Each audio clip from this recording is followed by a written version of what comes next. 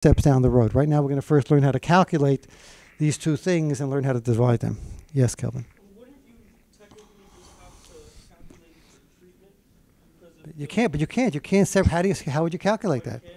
No, I'm saying you can only calculate variation. You can calculate the variation here, here, and here. That combines two different things. You can't separate them out. The only way you can separate by looking at it from the other point of view, you get the answer without that factor thrown in. So that's the logic of this whole thing. Yes.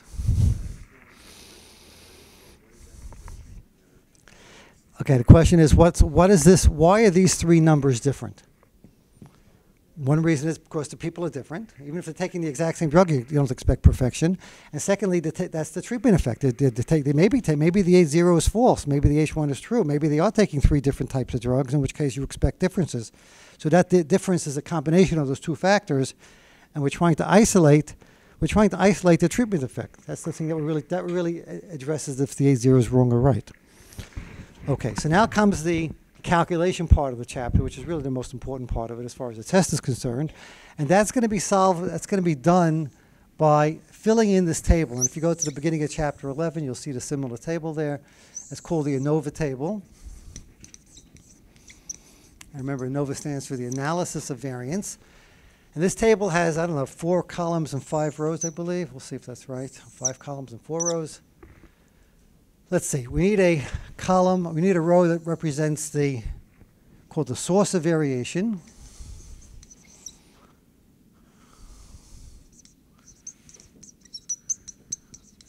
Something called the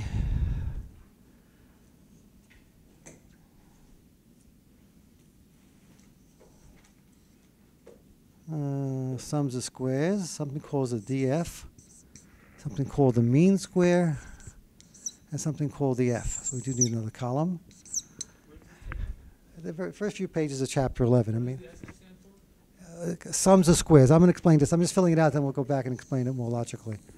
Okay, this is going to be called the variation among. I'll say among or within. Among. It's going to be called within. This is called total. Okay, so in order to understand the basic structure of this table, which is basically analyzes variance, it's very valuable to go back to chapter 3, which was the first time we learned about how to measure the variance.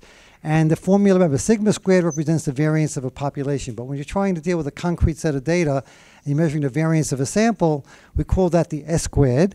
And the S squared, to remind you, is x minus x bar squared over n minus 1. If anybody's not familiar with that formula, I would say get familiar with it because it's chapter 3. Now, because we're going to be calculating variance repeatedly in chapter 11, which is the analysis of variance, let's just point out a couple of things. The top part of the variance calculation is called, not surprisingly, the sums of the squares, because it's always going to be the sum of a bunch of squares. So we call that the SS. The bottom part of the formula, not surprisingly for those you know chapter 8, 9, and 10, is called degrees of freedom. So if you take the sums of squares and divide it by the degrees of freedom, what do you get? You get a variance. But it's also, if you think of this number, think about it, instead of n minus 1, think about it as n. So you divide something by n, what are you getting? You're getting an average, a mean. So it's called the mean square. So it's called the mean square, or the average square, because you're taking a bunch of squares and then you're dividing by n to get the average square. So the mean square is simply a fancy name for the word variance. So instead of calculating the whole thing in one shot, the table helps you organize all the steps into a bunch of little steps. First you calculate the top part of it. You put it over here. Then you calculate the degree of freedom. You put it over here. Then you divide this divided by that gives you this number. And then you do the same thing for the other point of view. And finally, when you get what do you think you're going to do with these two mean squares? Anybody want to jump ahead a little bit and anticipate? Yes. We're going to divide them. That's very good. We're going to divide them. I'll let you do some self-service here. Okay, we're going to divide them. That's going to be so. Where do you think the hard part is? Coming up with these sums, filling in these two numbers is the only hard part of the whole table. And even that's just memorizing a formula or using a formula, which turns out to be not that hard. Okay, let's start out with the easy part of it. What's going to be the degrees of freedom? Well, the table is set up in such a way that you can decompose all the variation from this point of view and this point of view, but it adds up to the total variation. In other words, if you just plugged in these 9 numbers into Chapter 3 formula, that's going to give you the total variation, which you don't have to really do. That's going to be the total variation right over here. So what's going to be the total degrees of freedom? Again, I'm asking you to sort of guess things that we didn't really learn that precisely because we didn't really approach this from a mathematical point of view. What do you think your guess would be for the degree? Yes. Very good. It'll be n minus 1. In our case, it's 9 minus 1. It's going to be 8. Very good. And again, if I pass it down there to Tim. Thank you. Okay. Now, what's going to be the degree of freedom among? This is even more unfair question because we never really. I'm just really getting you to give me like an educated guess or just a guess. Yes. Very good. So we have 3 groups. And there always seems to be one less than enough, so it's going to be the number of groups minus 1, or 3 minus 1, or 2. In this case, we have 3 groups, so C is 3. C is the number of columns, the number of groups. Now, the next question is a fair question, or almost fair. What will be the number that goes over here? Yes. If this plus this adds up to a total, it's got to be a 6. So, in fact, it is. Now, if you do algebra, n minus 1 minus C minus 1 is how much?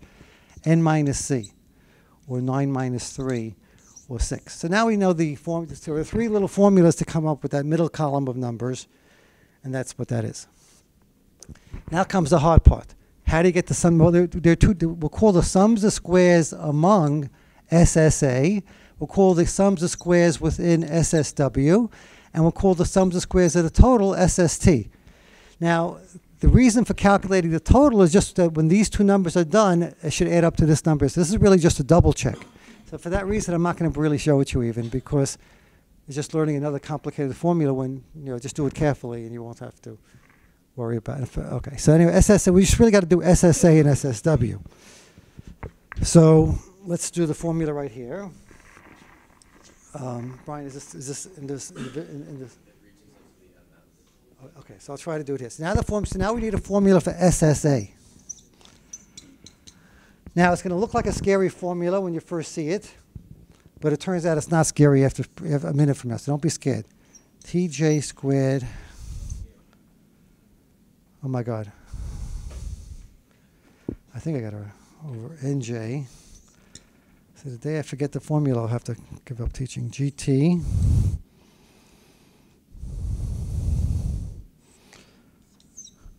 I better check this out. Hold on.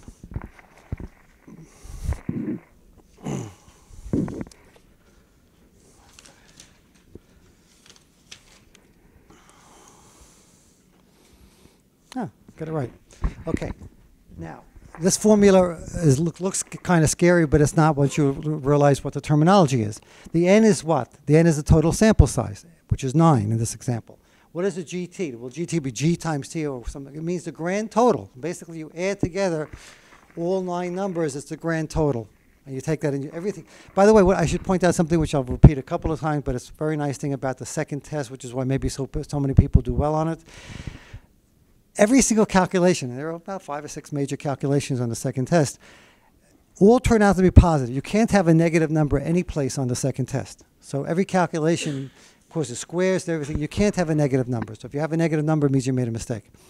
Okay, so the grand total squared. What do you think TJ stands for? Now, that's something, and if you had it before, you read the book, or that's not even in the book, don't answer. But anybody want to take a guess, an educated guess? What do you think TJ stands for? Okay, well, then the TJ stands for the total of each individual column. The total, so this would be, for example, total 1. This would be total 2. And this would be total 3. Now, if you think about it philosophically, we're trying to answer the question, are these 3 averages the same? So at some point, you got to get the average.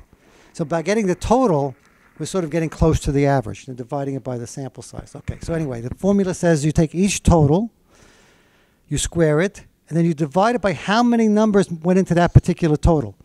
NJ. Now, why is there a J there? Because some examples, it could be 3 columns. Other examples, it could be 4 columns. Other examples, it could be 5 columns. Other examples, it could be 2 columns. So you can't just have, you have to put down a general letter here indicating that it can go across a whole range of possibilities. Yes? Looking at Say again? How'd you get total 1, 200? No, I didn't do it yet. So in order to plug this formula here stands for you take each column's total.